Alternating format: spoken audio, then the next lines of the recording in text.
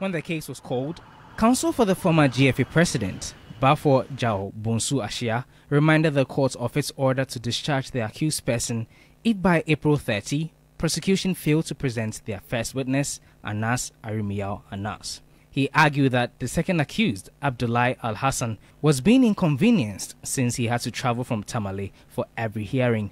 Presiding Judge Marie-Louise Simmons expressed dissatisfaction as what she described as delayed tactics being employed by the prosecution to waste the court's time after establishing that an order which had been given for them to call 4 other witnesses in the case had not been adhered to.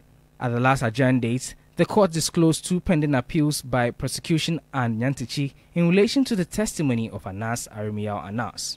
The Court of Appeal is to determine if the investigative journalist's face should be inspected in chambers by the judge before he will be allowed to testify. The judge indicated she had been informed by the registrar of the Court of Appeal that there have been delays due to some logistical constraints and also partly due to a mistake made by the prosecution in the title of the case. Justice Simmons hence adjourned the case to June 10 as the court awaits the decision by the Court of Appeal. Lord Idwasari, TV3 News, Accra.